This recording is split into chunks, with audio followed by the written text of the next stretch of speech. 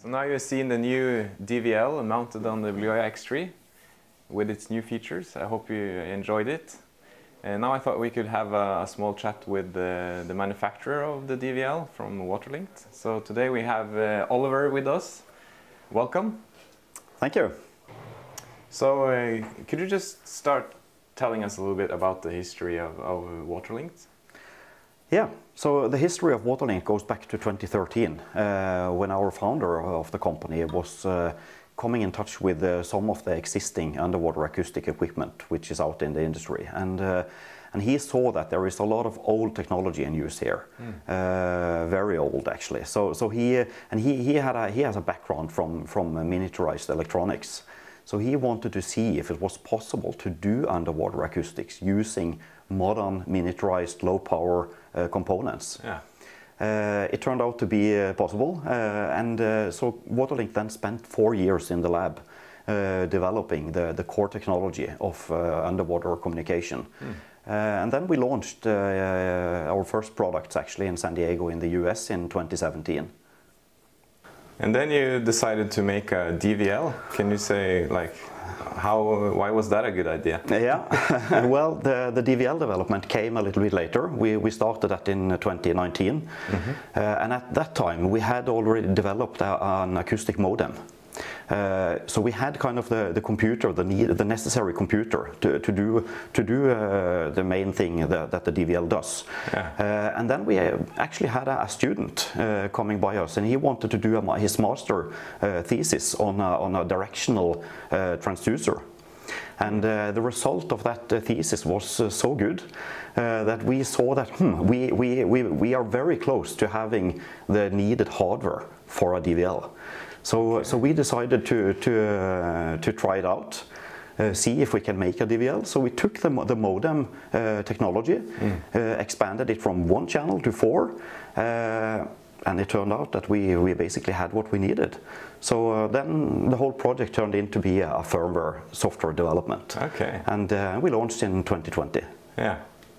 So what's so special about your DVL? Because DVL is not a new thing, like it's been around for decades. Absolutely. No, absolutely. And you know, I have a DVL right here, and the most special thing about it is what you see. It is the physical size. Yeah. You know, there has been a revolution, which Blueye has been an important part of making happen, is to make the ROVs small.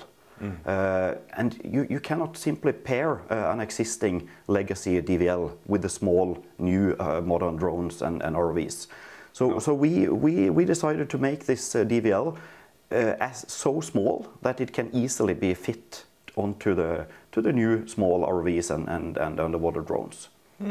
So the physical size is kind of the main thing here. Yeah. But also, you know, there are some critical other aspects. It has a very low price point, yeah. So it isn't a huge investment for a customer to add DVL functionality. And then obviously also for many of the use cases, it has a minimum blanking distance of only 5 centimeters. So you can operate it all the way down to the seabed, where you typically need the function of station keeping, for example, which the DVL will give you. Yeah, because you're usually really close to the bottom when you try to pick up something, or exactly you want to monitor inspect something, something on the sea bottom. Yeah, so, and the typical other DVLs out there, they stop working at 50 centimeters. And that's a lot actually when you are working close to the seabed. Yeah, definitely. So how was this? Wasn't it a great challenge to make it this small? Like, what's like the main factors? It was. It was a very big challenge. And but of course, some of that miniaturizing project came kind of by itself, because we have always aimed to make small products. So the modem that we have is already miniaturized. The hardware, the electronics in there is already miniaturized. So we kind of took it from there. We developed on top of that. But of course, the whole mechanical solution here, we have spent a lot of time to kind of remove basically every millimeter. This is a cell phone design internally. There isn't any space available anymore. Yeah. So we have had long debates on why we need that last millimeter, and if we have had a chance to remove it, we took it out. So that ended up with a DVL, which is by far the world's smallest, and it makes it pretty easy to implement and to mount on any drone or ROV out there. Yeah. So as we saw in the product video, it's obvious. One of the obvious use cases is to get station keeping. Yeah. For an ROV. But do you have any other use cases, like other vehicles or I don't know, divers or? Yeah. You know, this DVL also has a unique feature that it carries its own IMU. So it does dead reckoning positioning directly out of the DVL. There is a lot of DVLs that doesn't do that. So simply by mounting this DVL, you also have underwater navigation right out of the DVL. So the DVL is used for divers. You know, these dive boards where you have a screen and you have a DVL on the bottom. Okay. Typically military divers, they use the DVL to track how far have they been swimming, where are you, how to find back to the vessel where you dropped into the water, etc. Nice. It's been used by police authorities to document where they have searched. If you're searching off a river for something, it could be a dead body, etc. Then you need to know where you have been. Yes. And of course, one big market is also AUVs, autonomous vehicles. Yeah. Because autonomous vehicles, they also really need to know where they are, because there is no pilot. So a DVL has always been a critical component of an AUV. Yeah. And the AUV industry has gone through the same kind of migration that you have been pushing with the Blueye drone, is to go down in size. So that has fit very well with our small DVL, which is now mounted on a bunch of AUVs out there. When you've been developing this sensor, hasn't it been a challenge to how do you benchmark the quality of the position estimate? Because you don't really know where you are in the water, and so how can you tell what's the truth? Yeah, absolutely. It's a big challenge actually to kind of document and to performance test your own underwater sensors, because I mean there isn't a established truth, you know, underwater where you are.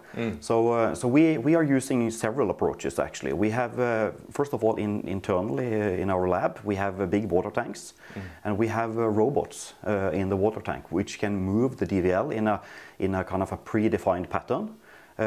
Which we know super accurately on where the robot has actually moved the DVL. And then we can match the results from the robot and the DVL itself to see if what kind of deviance is there.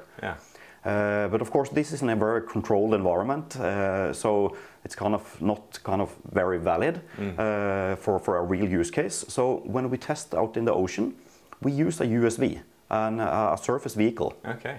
And on that surface vehicle, we have mounted RTK-enabled GPS systems, which are accurate down to a centimeter approximately. And then we have the DVL mounted on underneath the USV, and we drive the USV in huge patterns. It can go for kilometers, you know. And then we match the track log from the DVL with the track log from the GPS.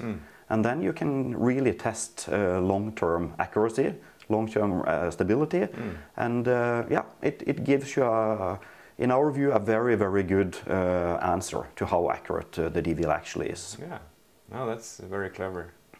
So earlier today you got the chance to test out our integration of the Water Linked DVL on the Blueye X3.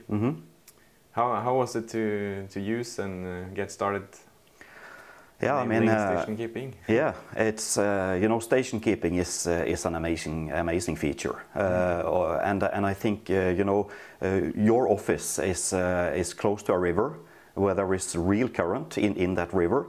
So having station keeping on a drone out in that river really shows you the importance of it, because you can go out in the river and you can push the button on the control and the ROV is there. It stays exactly where it's supposed to be.